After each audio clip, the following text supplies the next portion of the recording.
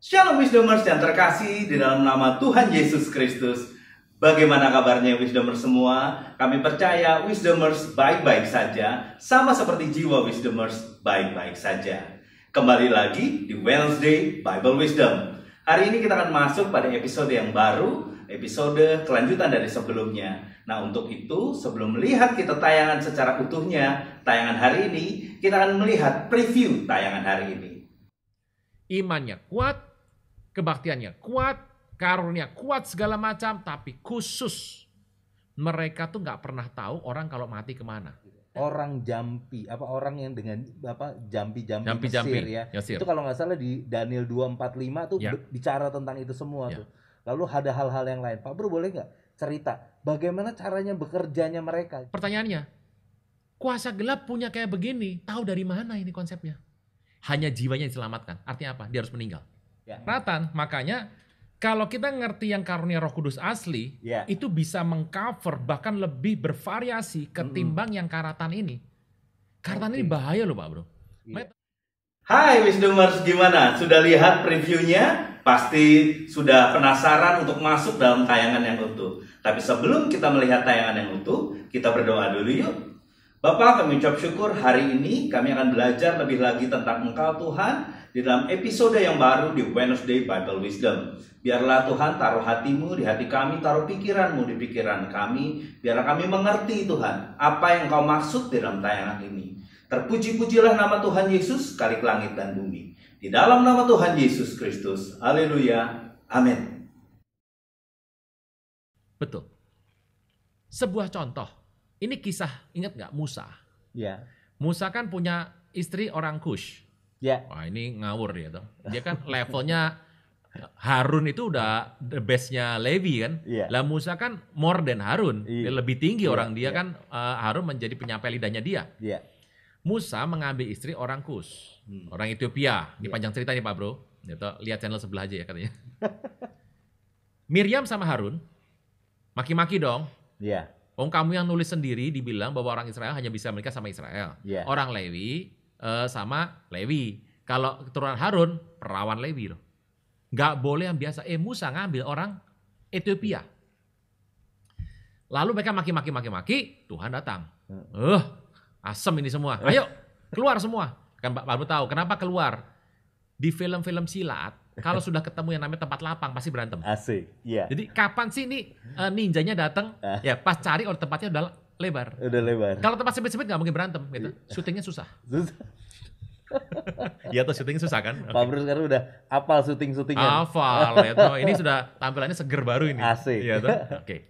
Nah, saudara Tuhan, para wisdomers. Jadi waktu itu terjadi keluar. Tuhan ngomong gini sama Miriam sama Harun.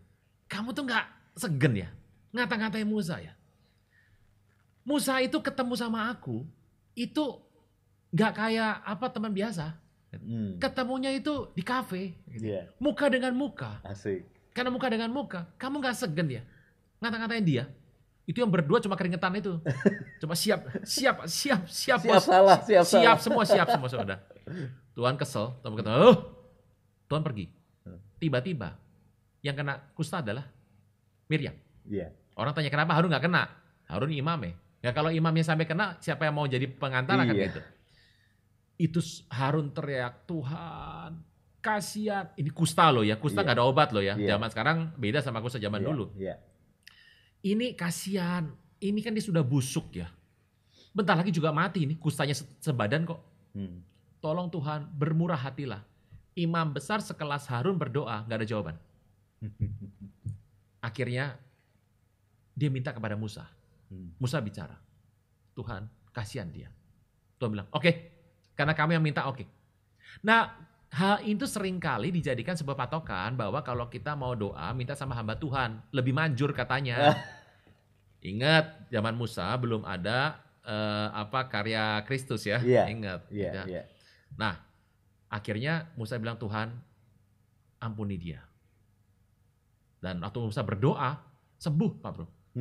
7 hari dikucilkan, sembuh. Kan kalau sudah kusta sembuh harus 7 hari dulu kan, sembuh. Dari situ muncul sebuah kata-kata. Oh, orang Israel kaget tuh ngelihat Musa kalau bicara terjadi sesuatu. Kalau yang namanya jerawat sembuh itu ya oke lah, gitu. Tapi kalau yang namanya kusta sembuh, itu kan mujizatnya besar. Itu level setaranya kalau dalam kutukan, itu level tertinggi. Mereka mulai berkata, oh ucapan Musa itu menjadikan sesuatu. Jadi sesuatu terjadi, dari yang hancur busuk menjadi baik, terciptalah kulit yang baru pada diri Miriam, menjadi orang yang tahir lagi. Waktu Musa berkata, ucapan Musa tadi sama orang Israel dikatakan sebagai kata-kata kesembuhan yang begitu luar biasa. Dan sama orang Israel dijadikan sebagai tanda kutip ucapan mantra. Masih positif nih, konotasinya masih positif. Cerita ini kan Musa kan nabi terbesar di Timur Tengah. Itu dibawa waktu pelarian sampai ke daerah Eropa. Disitulah muncul kata-kata yang namanya Abara ket dabara. Abara het dabara. Bara itu penciptaan. Dabar adalah ucapan. Terciptalah seperti yang dikatakan abara ket dabara, abrakadabra.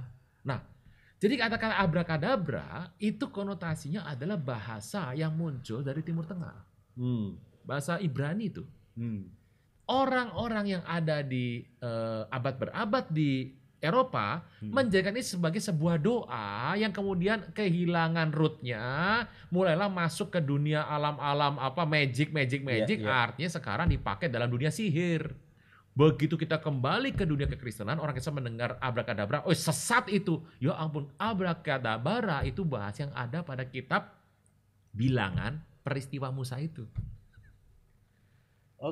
Jadi sebetulnya gini, start itu alam roh. Tiba-tiba ada sebuah penyimpangan yang membuat rootnya hilang.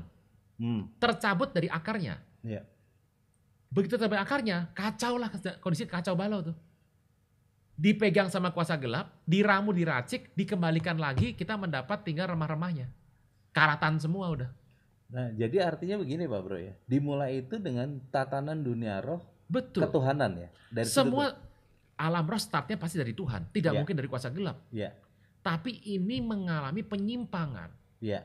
Nah, penyimpangan inilah yang kemudian justru bertahan rootnya. Dan yang aslinya sudah tercabut. Kenapa bisa bertahan? Karena iblis itu overtime, lembur.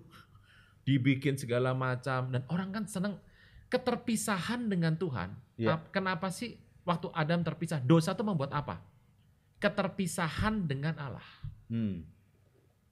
Mengalami yang namanya kematian fisik. Yang ketiga, keterpisahan kematian kekal. Jadi itu 3. Kenapa sih Kristus perlu hadir untuk keselamatan? 3 dampak dosa ini. Itu yang membuat keterpisahan dari Allah secara fisik, lama-lama kematian, kebinasaan, dan kekal. Pada manusia itu makhluk roh. Roh itu selalu pengen kembali kepada Sang Pencipta. Makanya roh manusia dalam kondisi sudah terpisah dengan Allah, mencari terus. Nah, karena ada hasrat mencari, apapun depan mata ditawarkan yang konotasinya adalah spiritual, dimakan semua. Ini menjadi orang lapar, hobinya makan, dipisahkan dari restoran.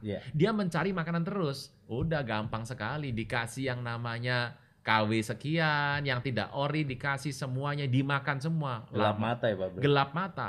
Tanpa sadar, hasrat dia mencari hal spiritual, diselewengkan. Pak Bro, saya jadi ingat waktu Pak Bro cerita tentang malaikat di channel sebelah ya. Laut ada malaikatnya. Nah, itu kan kita ngomong dunia roh tuh Pak Bro. Tapi di copy oleh roh yang sebelah sana. Seolah-olah itu dengan kuasa yang sama gitu. Dan itu akhirnya yang terjadi dalam dunia roh. Ada orang hebat, ada roh yang hebat-hebatnya. Padahal sebenarnya dia mengcopy hal yang sudah ada gitu dari malaikat. Sebetulnya kita tahu bahwa malaikat kan penjaga. Ditaruh di sebuah tempat, misalnya menjaga yang namanya adalah sungai. Atau api. Betul. Nah, iblis kan tahu. Dia jaga, kan nggak mungkin nawarin apa-apa. Dia cuma jaga aja. Lewat sabet nih. Senggol bacok deh. Senggol bacok. Tapi iblis tahu. Dia membuat serupanya. Nah orang yang nggak tahu, taunya ini ada api. Terus yang ini bilang gini, api ini saya mau tawar-tawarkan nih sesuatu di situ. Nah pada saat kita sudah tawarkan seperti itu, si kuasa gelap ini berusaha untuk tampil secara fisik. Yang aslinya, penjaga aslinya, ya cuma diem. Karena tugasnya cuma jaga. Iya. Yang tadi senggol bacok, selama gak nyenggol dia diem aja, jaga. Kalau ada yang perintah, dia baru lakukan sesuatu. Nggak ada perintah, dia diem. Dan ingat, ada 2 tipe kan? Kalau kita belajar soal malaikat itu kan. Ada yang turunnya dari sorga, ada yang stay-nya di bumi. Ada yang jaganya cuma arah mata angin aja jaga sama dia. Selama nggak suruh lepas, nggak dilepas.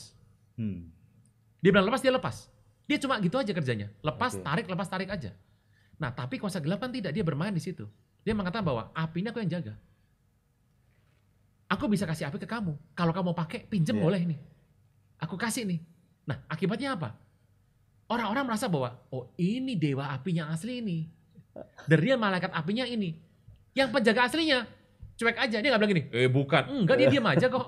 Nah, karena diam aja itu dikerjakan sama si kuasa gelapnya. Dibuatlah penyembahan, idolatry di sana, segala macam penyembah berhala. Akibatnya terjadilah sebuah interaksi antara roh manusia mencari hal spiritual dengan roh jahat yang berusaha untuk memberikan KW, penipuan, penyesatan ini. Difasilitasi gitu Pak Bro? Difasilitasi, terjadi difasilitasi. Nah ini yang kita harus lihat sebagai sebuah cerita, inilah alam roh. Nah orang percaya harus ngerti bahwa ini semua gampang sekali dipatahkan kalau kita ngerti yang benar seperti apa.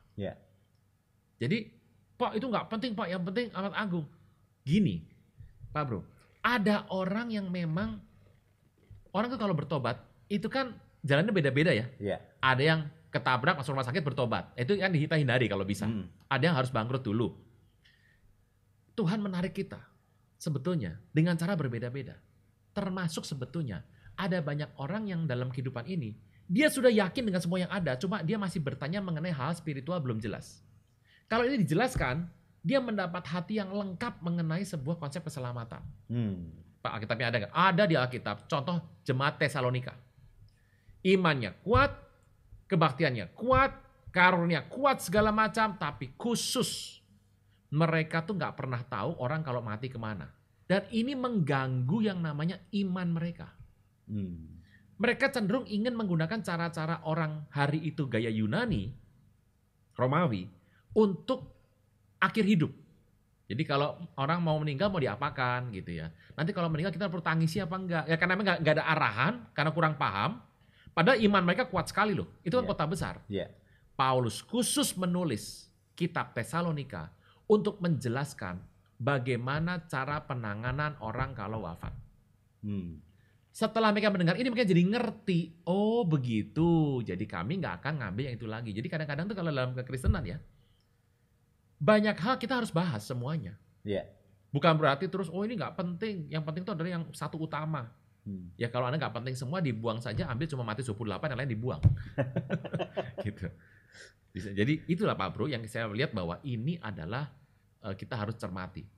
Nah kalau kita ngerti yang seperti ini, menangannya gampang sekali bagi mereka sebetulnya yang dari kecil sudah punya jalur spiritualnya kuat. Pak Bro, ada orang datang nih, biasa, dia aja spiritual nggak ngerti-ngerti. Ngertinya cuma makan, tidur, ya plus nyembah, plus nonton WBW. Gitu. Ada. Ada yang dia tuh, ini kok rasa nggak enak ya. Dia kayak ada feelingnya kuat, rasanya kuat. Ada lagi yang punya konsepnya adalah, saya punya sixth sense. Asik. Indera ke-6. Nah, tiap orang beda-beda. Kenapa ada orang yang punya, kenapa ada yang nggak punya? Ini panjang ceritanya. Nah, bagi orang yang nggak punya, kayak gitu kok dibahas. Yang penting itu. Nah, orang-orang seperti itu hanya mengukur seseorang lain dengan hidupnya sendiri. Kalau saya nggak ngalami itu berarti memang nggak pernah ada. Kalau ini saya terapkan hari ini, rusak semua kita. Bayangkan kalau Paulus bilang, semua yang ada acuannya saya. Runyam semua. Acuan kita Alkitab. Kalau Alkitab bahas, kita bahas. Alkitab nggak bahas, jangan dibahas. Alkitab bahas apa? Roh, bahas. Ngerasuk manusia, bahas. Malaikat, dibahas.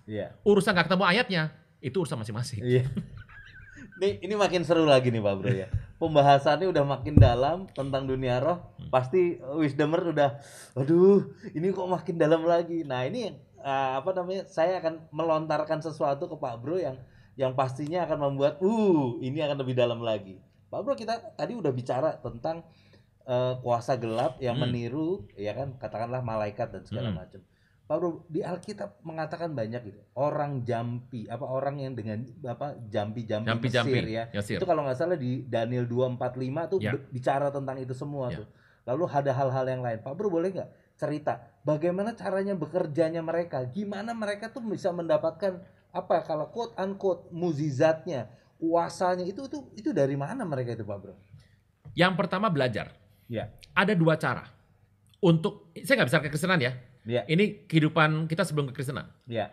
Orang itu ada yang belajar, ada yang punya tanda kutip bakat. Oke. Jadi bawaannya dari kecil sudah punya bakat. Biasanya punya bakat ini karena memang keturunan. Keturunan ini yang membuat kenapa orang lahir sudah punya bakat. Dari kecil dia sudah bisa ngelihat. Ya. Karena dia nggak diterima oleh lingkungan, dia menjadi anak yang tertutup, menyendiri. Semakin menyendiri, semakin tertutup, semakin ngelihat. Nanti dia bisa ngobrol sama teman ini, nggak ada orangnya. Invisible friend. Invisible friend itu ada yang anak kecil tuh semuanya punya yang namanya imajinasi ya. Iya. Tapi ini bukan loh, beneran ada. Saya nggak bicara imajinasi karena semua anak kecil punya tuh. Karena anak kecil tuh dalam tahap untuk otaknya, korteknya berkembang. Oke. Okay. Tapi bener ada yang punya. Dan semakin dia terkucil, semakin dia menyendiri, dia ditolak oleh lingkungannya, oleh orang tuanya, dia semakin masuk ke dalam dunia ini. Itu yang pertama, memang dia punya bakat. Kedua, memang dia belajar. Niatnya memang belajar untuk macam-macam nih. Ada yang pengen lebih spiritual. Pertamanya murni loh, pengen lebih spiritual. Ada yang belajar, ada yang kedua adalah mau memanfaatkan pesugihan, pelet, pesona, itu menarik. Itu dia belajar untuk sebuah manfaat jabatan. Itu dia belajar. Tapi ada yang memang pengennya untuk lebih spiritual. Kejeblos juga semuanya. Yang sisi yang lain tadi yang awal adalah bawaan dari lahir. Kenapa bawaan dari lahir ini? Karena memang di atasnya leluhurnya, bapak ibunya, mungkin dari kakeknya, kakek buyutnya, itu pernah ada yang dua lagi. Memang bawaan, memang belajar. Nah sama lagi nih. Jadi selalu begitu terus. Jadi apa Pak cirinya? Sebetulnya kalau kita lihat, pada usia tertentu akan tertutup. Jangan kaget lah kalau kita melihat bayi yang itu kan masih bulan ya, bisa senyum sendiri, ngelihat ke tempat tertentu, terus senyum sendiri, terus seperti kakinya lagi main-main gitu, kakek gini. Jadi nendang-nendang gitu, tangannya sering begini. Kadang di banyak peristiwa, itu adalah adanya malaikat penjaganya yang sedang bermain dengan dia untuk menguatkan otot-otot lengan kaki dan tangan. Baru tahu saya. Ya, ini jadi bermain. Jadi dia happy sekali gitu. Karena dia nggak bisa membedakan ini siapa. Ini papanya, mamanya atau mereka, dia nggak pernah bisa tahu. Dia cuma tahu ini orang. Ada orang seperti dia yang sayang sama dia, dia happy. Gitu. Itu dari kecil biasanya semuanya kayak begitu. Mohon maaf, kecuali memang lahir dengan disabilitas mental, gitu mungkin enggak. Ya. Tapi yang normal biasanya kalau ketawa tuh sering kan, Anda lihat kalau di kamar saya ngintip gitu, ada ngintip ya. Ini kok ketawa sendiri, hehehe sendiri. Di kamar nggak ada cecak, nggak ada gantungan kartun-kartun. Kok dia bisa ketawa? Salah satunya adalah itu. Jadi, tapi pada usia tertentu, close, tertutup. Bisa tertutup. Gitu. Nah ada yang sampai terus nggak ketutup, jalan terus. Ini biasanya kalau memang ada dari keluarga, yang nggak tutup ya, yang terus ya, yang memang ada background lahir dari keluarga berketurunan seperti itu. Misalnya orang tuanya seorang pendoa syafaat, luar biasa peka sekali. Anaknya waktu lahir sebetulnya normal-normal saja, gak ada masalahnya. Tapi karena diajar hidupnya banyak menyembah terus, maka itu terjaga, nggak terbuka. Gitu. Bukan berarti saya bilang kalau terbuka itu berarti rohani lebih bagus ya Pak Bro, enggak ya? Iya. Ini saya nggak bicara mengenai level rohani ya. Ini bicara mengenai sebuah kemampuan untuk melihat. Jadi itu yang pertama adalah Mereka karena keturunan. Keturunan. Yes, keturunan. Nah, kalau atau orang yang kedua belajar ya. Jadi keturunan dan belajar gitu. Jadi kalau kembali kepada tadi Alkitab di Daniel tadi, orang-orang yang Mesir yang berjambi-jambi tadi, berarti mereka ada dua hal ya. Belajar gitu. Belajar. Makanya dikatakan mereka berani melawan Musa. Si Yanes dan Yambres namanya, ya kan? Itu kan ahli-ahli Mesir yang melawan Musa. Yang notabene waktu Musa lempar tongkat, dia juga lempar tongkat sama-sama. Itu Pak Bro yang gitu. Jadi tongkat yang orang Mesir itu berubah jadi ular. Ular bener nggak? Ular bener itu. Alam roh, itu kan kayak ini ularnya alam apa ini? Ya ular mah ular aja gitu ya. Jadi dalam alam roh itu sama. Tadi Pak Bro tanya apakah sama alam roh? Itu belajar. Nah untuk bisa belajar sampai ke situ itu perlu banyak pengorbanan. Pak Bro masih ingat nggak kisah menarik nih? Satu ketika Raja Yoram mengajak Yosafat, mengajak Raja Edom, 2 Raja 3, untuk berperang melawan orang Moab. Orang Moabnya pinter, dibendunglah sungai. Sehingga kekeringanlah Yosafat, Yoram Raja Israel, dan orang Edom. Dan mereka stres karena mau mati. Nggak ada air pasti perang mati. Mereka nyari Nabi Elisa. Elisa berkata, ya sudah gini, aku kasih suara Tuhan. Dia ambil kecapi, dia main. Tuhan berkata, engkau pasti menang. Jadi langsung 3 orang ini semangat kan? Dia langsung kumpulkan pasukan, nyerang Moab. Raja Moab yang sudah kemenangan tinggal dia raih, kaget. Kalah. Begitu kalah dia dikejar hampir mati. Alkitab mencatat Pak Bro. Begitu dia mau mati, udah kepepet sekali. Dia ambil putra mahkotanya. Apa sih putra mahkota? Harta yang paling kuat, yang terbesar dalam hidupnya. Dia tahu konsep yang paling mantep itu mengorbankan anak.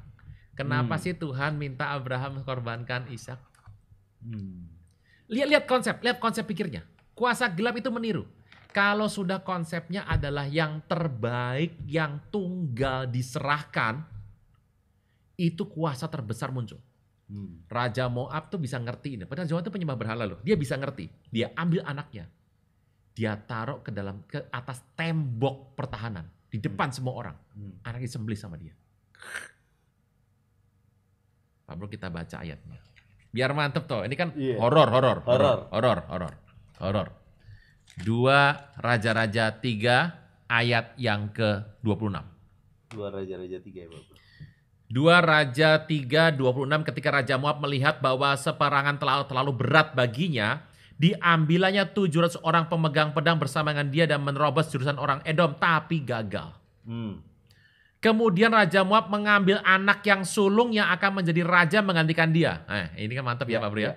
Lalu apa? Mempersembahkan sebagai korban bakaran di atas pagar tembok. Depan semua orang loh. Dia potong. Begitu dia potong, dia korbankan anak ini.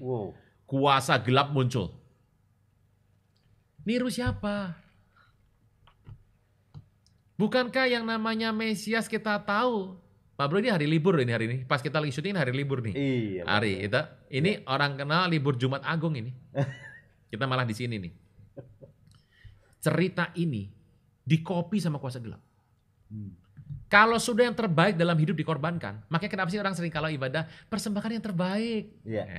Yang uang 5.000 yang dilipat-lipat pakai tangan, kecek-kecek gini loh. Bapak jangan menghina uang 5.000. Saya nggak hina 5.000-nya, saya menghina ini loh, kecek-kecek ini loh. Itu kalau ngelihat yang namanya persembahan di gereja perlu bawa setrika Pak Bro. Ya itu setrika yang satu gitu ya. Gitu ya. Iya betul. Kenapa sih masukin saja nggak usah ya supaya tangan kanan memberi, tangan kiri tidak melihat. Oh itu prinsipnya. Oke. Jadi harus dikercek-kercek sampai habis ya. Untung nggak sobek. Nama Tuhan. Teruskan. Begitu dia korbankan, baca berikutnya. Kegusaran besar, stres besar, kekacauan besar menimpa orang Israel. Jadi orang Israel kenapa? Datangnya kepada orang Israel. Sehingga mereka, siapa mereka itu? Yehuda dan Edom berangkat meninggalkan Israel. Ini kata mereka ini gak jelas nih penjelasan di Alkitab nih. Saya ulang ya, ini bahasa asli yang bagus nih. Kegusaran besar jatuh kepada orang Israel. Sehingga orang Yehuda dan Edom meninggalkan Israel dan pulang ke negeri Yehuda dan Edom. Ini kongsi bertiga mau lawan Moab.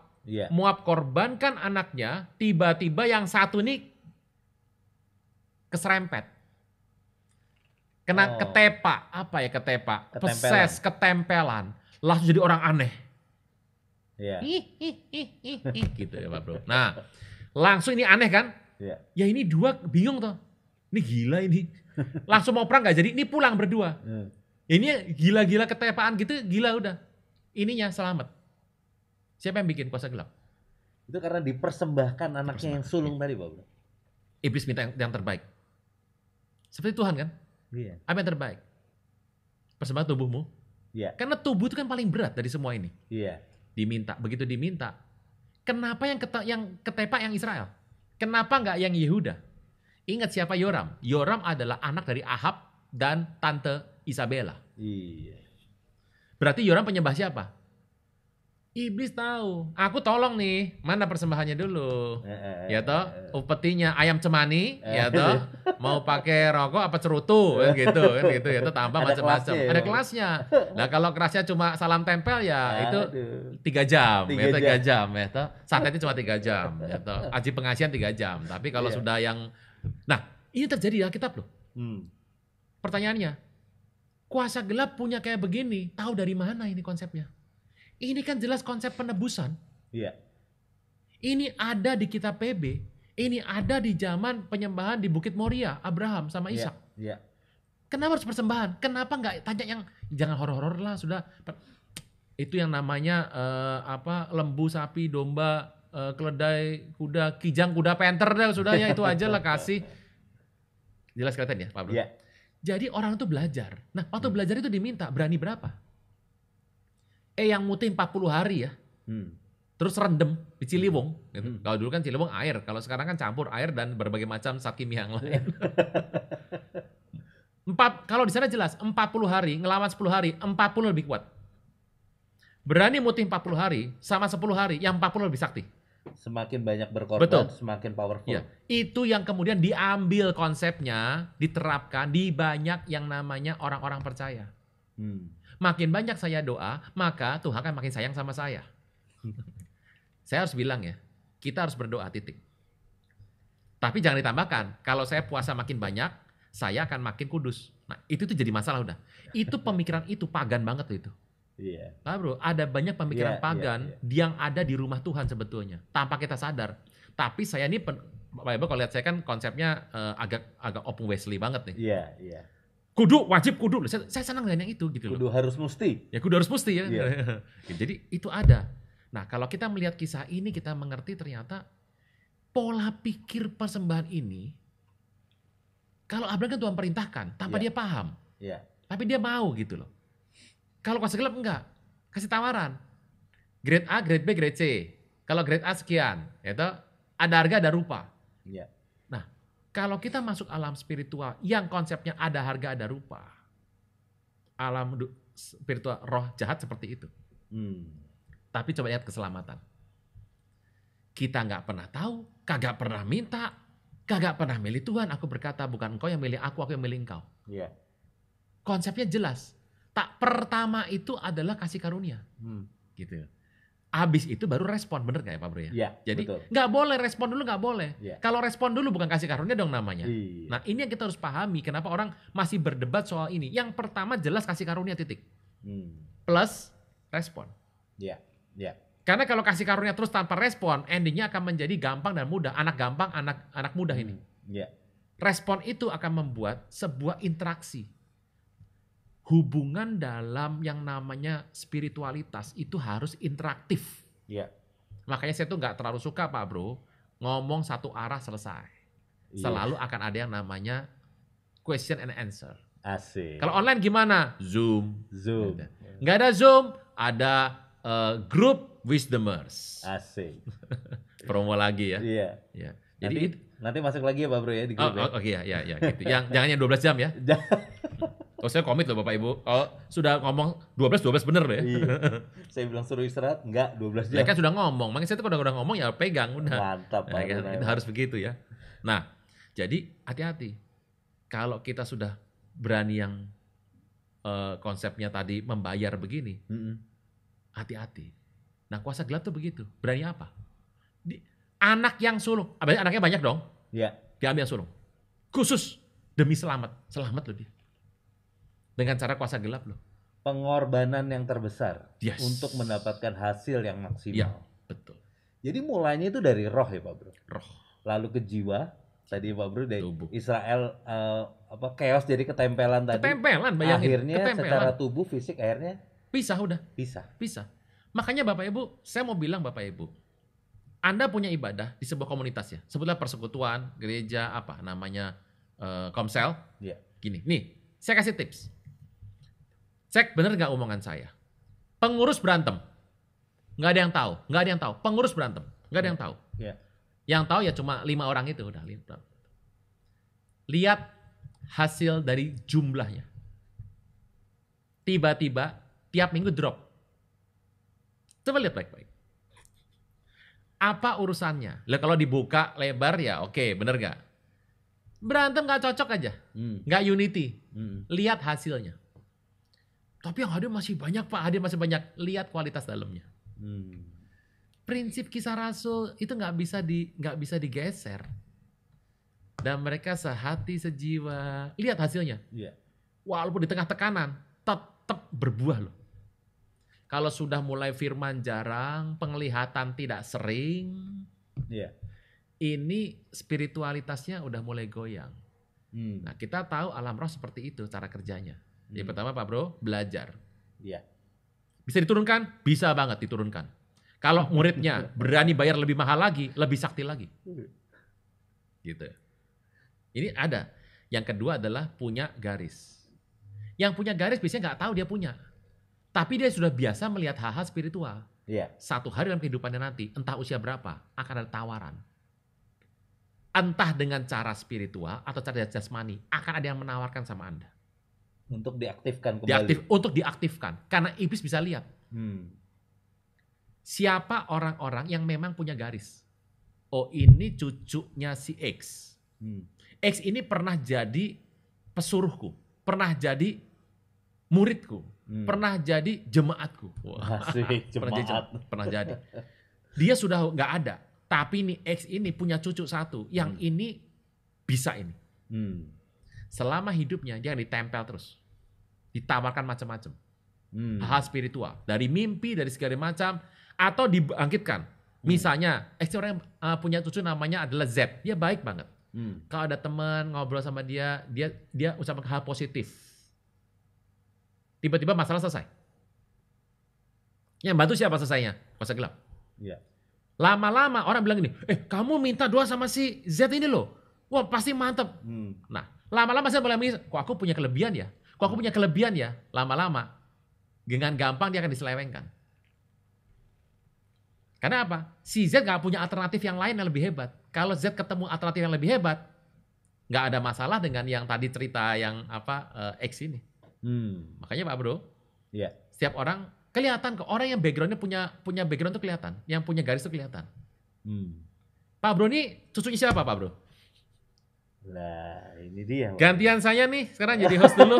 Dari tadi saya udah deg-degan ini kalau udah gini. Pak Bro ini cucu siapa? Bapak harus cerita sama saya, background. Tapi Pak Bro Vino ini mencintai Tuhan. Ya kalau dari cerita-cerita orang tua, baik dari sisi ibu maupun sisi bapak, katanya punya sejarah seperti itulah Pak Bro. Sejarah seperti itu. Sampai akhirnya dulu saya belajar. Saya dari kecil memang Kristen, tapi ya karena setengah-setengah chaos gitu yang tadi Pak Bro bilang, ada orang menawarkan gitu. Sampai akhirnya saya belajar. Nah, guru saya itu bilang begini. Kamu tuh beda sama yang lain, karena yang lain mulai dari 0, kalau kamu tuh udah mulai dari 5. Jadi bakatnya udah ada. Sedikit aja saya ajarin, kamu udah lebih ngerti gitu. Sehingga waktu pembelajaran saya dikasih levelnya selalu lebih tinggi, padahal saya anak bawang gitu. Untung bertobat. Nah itu. Kalau enggak hari ini enggak di sini. Iya. Tapi ingat ya, enggak ada kuasa gelap menawarkan apapun yang paling kecil itu free. Enggak ada gratisannya. Selalu akan harus ada dikorbankan. Dan korban yang paling dia minta, yang paling suka adalah darah. Karena darah itu yang akan menyambung terus karya kuasa gelap. Darah akan menyambung terus. Makanya hati-hati. Kenapa kita harus ditebus dengan darah Kristus sih? Ya karena kalau nggak itu nggak putus tuh. Gitu. Orang tuh ada bakat. Jadi kelihatan orang yang punya bakat ketahuan. Contoh saya mau bertanya, bukankah teman-teman juga tahu kenapa sih hamba-hamba Tuhan yang seringkali untuk bernubuat peka begitu ya? Kok backgroundnya itu ada di Asia? Orang boleh hamba-hamba Tuhan Amerika yang peka banyak, banyak bukan main, tapi adalah person to person. Anda menyebutkan nama 10 aja, kalau yang dari barat Anda sudah kesulitan. Tapi kalau saya sebutkan hamba Tuhan yang keturunan dari India, yang punya kepekaan kenabian, Anda sebutin 10, terlalu sedikit itu jumlahnya.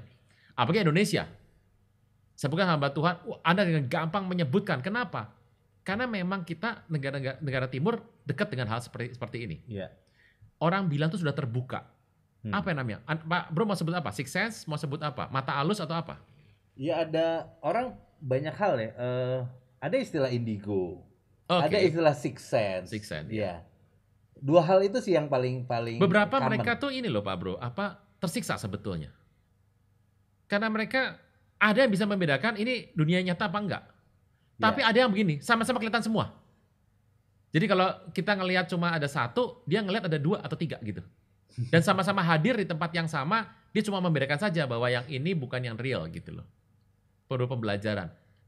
Nah itu kalau semakin jago, apalagi punya bakat ya, seperti Pak Bro zaman dulu ya. Karena kalau saya lihat Pak Bro Vino dari awal ini memang seperti ada sesuatunya gitu. Tapi untungnya sudah dibersihkan oleh Tuhan Yesus. Udah HMC Pak Bro. Udah HMC, puji nama Tuhan. Iya. Karena ada, itu tuh kelihatan. Kalau Anda memang tidak punya bakat ke sini, makanya hamba Tuhan itu macam-macam loh Pak Bro. Ada yang dia menginjil, jiwa selesai ya pulang, sudah gitu. Tapi ada yang begini, saya melihat seperti, nah itu kan orang tuh beda-beda. Nah itu cara kerjanya begitu Pak Bro. Nah Pak Bro sedikit ngomong nih Pak Bro. Ya. Dulu waktu saya belajar, ya kan ada ritualnya tuh makan pelor sepeda, tahu ya Pak Bro ya? Bukan makan sepeda. 15 biji gitu, terus badannya di sayat-sayat nggak ada apa-apanya, dipukul nggak ada apa-apanya. Waktu itu juga saya belajar berhentiin hujan gitu. Ini bukan mau menyombongkan hanya ini aja. Nah tetapi ketika saya setelah bertobat, saya ini kan suka syuting iklan dan segala macam Pak Bro. Biasanya suka ada tuh kalau misalnya pawang hujan atau apa. Nah itu biasanya kalau lagi syuting itu production house-nya membawa pawang hujan, dia nggak mau saya deketin. Pak boleh nggak Bapak jauh-jauh? Kenapa? Tawar. Saya nggak mempan. Tawar. Iya. Nah satu hari akhirnya saya memutuskan kalau saya syuting outdoor, saya tidak akan pakai orang-orang seperti ini gitu. Setelah kejadian itu, dan akhirnya saya cuma request Pak Bro. Dulu kemampuan saya yang backgroundnya seperti itu bisa memberhentikan hujan, dan akhirnya saya bisa melakukan itu juga, tapi dengan kuasa yang berbeda. Nah kalau kayak gitu tuh gimana ya Pak Bro? Hal Haus yang sama, iya. Makin lama makin pengen terus lebih kan? Betul. Makin terjerumus kan? Betul. Iya, betul. Jadi kita harus tahu ada kuasa yang lebih besar daripada kuasa di muka bumi ini. Iya. Nah kalau kita nggak dapat, kita akan itu seperti minum air laut. Makin minum makin haus. Iya. Makin haus terus. Iya, betul. Lama-lama dalam kondisi sudah terpuruk habis, yang sudah nggak ada apa-apa. Endingnya biasanya nih kalau sudah sampai yang terakhir ya, hanya jiwanya diselamatkan. Artinya apa? Dia harus meninggal. Itu makanya kenapa ending kehidupan orang-orang seperti ini biasanya adalah kematian. Iya. Kalaupun mereka sampai bertobat, biasanya abis itu nggak berapa lama ya harus pulang. Nah ini kalau kayak gini Pak Bro, saya jadi inget karunia roh Pak Bro. Oke. Nah maksudnya gini, saya dulu mengalami hal itu yang orang bilang hebat. Nah sekarang saya tuh mengalami sesuatu yang menurut saya lebih hebat. Dulu tuh ya kalau ngelihat ketemu orang gitu, ya di zaman dulu tuh ngebacain gitu. Sekarang tuh ibaratnya tiba-tiba kita ketemu orang, Tuhan udah kasih software gitu, gini. Kamu cara ngomongnya begini, cara ngomong gini. Saya kayak misalnya presentasi dengan orang-orang hebat gitu. Saya tidak pernah tiba-tiba Tuhan gini. Jangan ngambil sudut pandang sebagai orang edukasi yang mengerti hebat. Jadilah human. Tiba-tiba begitu Pak. Langsung saya berubah.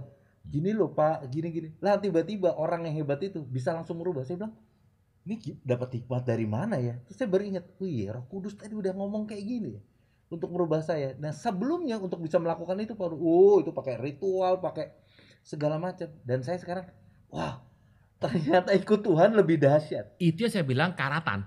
Sudah karatan, makanya perlu dapat yang lebih bagus. Iya. Gitu? Ya. Karatan, makanya kalau kita ngerti yang karunia Roh Kudus asli, itu bisa mengcover bahkan lebih bervariasi ketimbang yang karatan ini. Karatan ini bahaya loh Pak Bro. Baik teman-teman, para wisdomers juga harus tahu bahwa kalau sekali ketemu yang karatan ini sepertinya nagih, ketagihan gitu. Tapi itu merusak pertama, roh terganggu. Kalau roh terganggu, jiwa kena. Kalau sudah jiwa jatuh ke tubuh, wah itu repot. Karena gini, begitu sampai ke tubuh, itu bisa ngalami penyakit, bisa ngalami kerusakan organ, akibatnya apa? Kematian. Nah, banyak sekali kasus yang saya alami, saya menangani beberapa kasus, itu mereka sudah dalam tahap di mana mereka sudah masuk terlalu jauh, mengorbankan beberapa orang, di detik-detik terakhir mereka sadar dan bertobat menerima Tuhan. Nah, pada saat itu, endingnya harus wafat. Jadi seperti Paulus katakan bahwa tubuhnya diserahkan kepada kuasa gelap supaya jiwanya diselamatkan. Itu ending itu sudah terlalu dalam sekali Pak Bro. Udah stadium tinggi. Udah stadium tinggi. Jadi mau dihajarnya itu sudah pakai kemo tingkat tinggi. Yang akhirnya menghancurkan semuanya. Paulus mengatakan bahwa udah nggak ada lagi kesempatan buat tubuhnya diselamatkan. Karena pergaulan sudah terlalu dalam. Karatan itu tuh menyebar. Jadi hati-hati dengan situasi ini. Nah, karunia roh itu pure, murni dan bersih. Iya. Makanya tadi Pak Bro berkatakan, kalau pakai yang jalan Tuhan kok sepertinya happy semuanya sejahtera. Iya. Cuma masalahnya tidak diberikan tawaran untuk mengerjakannya suka-suka kita. Itu yang buat ego kita nggak enak. Karena kuasa gelap, selama sudah mempersembahkan sebuah upeti, notabene yang paling mahal, apalagi darah paling mahal, itu bisa menggunakan kemampuan itu suka-suka ego kita. Itu yang tanda kutip menarik bagi orang-orang yang tidak sadar. Iya. Gitu Pak Bro kira-kira. Iya, jadi artinya kalau ikut aliran roh R kecil Pak Bro. Ya. Jadi budaya tampilnya bisa keluar ya Pak Bro ya. Budaya tampil itu yang kadang-kadang orang tuh senang. Jadi merasa pride kan. Lama-lama dia akan mirip seperti kuasa gelap, pengen dipuji, pengen disembah, lupa mengembalikannya kepada Tuhan. Kalau karunia roh tuh mainnya begini Pak Bro. Wisdomers yang terkasih di dalam nama Tuhan Yesus Kristus. Hanya Tuhan Yesus, Wisdomers, yang sanggup menghapuskan segala pelanggaran kita dan segala dosa kita. Untuk itu, kami mengundang saat ini, bukalah hati kita untuk menerima Dia sebagai Tuhan dan Juru Selamat. Ikuti doa saya. Tuhan Yesus, kami adalah manusia yang berdosa, penuh dengan pelanggaran. Bahkan kami seharusnya mati Tuhan. Tetapi saat ini Tuhan, dengan sadar kami mengakui Engkau sebagai Tuhan dan Juru Selamat pribadiku Tuhan. Terima kasih ya Tuhan, karena Engkau telah menghapuskan dosa kami. Dan Engkau telah mencatatkan nama kami di dalam buku kehidupan. Terima kasih Tuhan Yesus. Di dalam nama Tuhan Yesus Kristus. Haleluya. Amin. Wisdomers, apabila butuh dukungan doa daripada kami, Wisdomers bisa menghubungi nomor telepon di bawah ini. Bisa melalui WA call atau direct call. Lalu dengan nomor di bawah ini, Wisdomers bisa bergabung di dalam WA group daripada WBW. Nah, di dalam WA group WBW ini kita akan sama-sama belajar akan firman Tuhan. Untuk itu, ayo bergabung. Terima kasih Anda telah mengikuti Wednesday Bible Wisdom pada hari ini. Kami mengajak Anda untuk berdoa, menyembah Tuhan, dan mendengar pesan firman Tuhan dalam acara Kul Menyembah via Zoom. Setiap hari Senin sampai Sabtu pukul 5 pagi. Berikut adalah informasi meeting ID dan passcode Zoom. Ibadah minggu tetap dapat Anda ikuti secara online melalui YouTube channel GBI Kebon Sirih atau melalui aplikasi RCTI Plus. Untuk ibadah online minggu ini, Pada hari Minggu, tanggal 25 April 2021, ibadah akan dimulai pukul 6 pagi. Pesan firman Tuhan akan disampaikan oleh Pastor Jose Carroll. Ibadah dapat dilihat setiap saat setelah waktu penayangan. Kami kembali mengajak Anda mengikuti GBI Kebon Sirih Wednesday Bible Wisdom dengan tema Peta Dunia Roh 3, Terkucil 3 Darah dan Gerasa. Pada hari Rabu tanggal 28 April 2021 pukul 6 pagi. Bersama Pastor Aruna Wirjolukito dan host Bapak Vino Pramudito. Acara ini dapat dilihat setiap saat setelah waktu penayangan. Persembahan umum, syukur, dan perpuluhan dapat Anda berikan melalui QR Code berikut ini. Scan QR Code yang tertera di layar, dan langkah selanjutnya dapat mengikuti proses yang tertera di aplikasi e-payment Anda. Persembahan melalui QR Code tidak dipungut biaya apapun. Persembahan umum, perpuluhan, diakonia, dan bantuan COVID-19 dapat Anda transfer ke nomor rekening berikut ini. Untuk pelayanan baptisan dapat mendaftarkan diri di nomor call center berikut ini. Doa puasa bersama dari tanggal 13 April sampai 12 Mei 2021 selama 30 hari. Dengan pokok doa sebagai berikut. Doa puasa ini wajib bagi pelayan jemaat dan aktivis serta dihimbau untuk jemaat. Jenis puasa ditentukan oleh masing-masing pribadi. Demikianlah News Flash hari ini. Tuhan Yesus memberkati.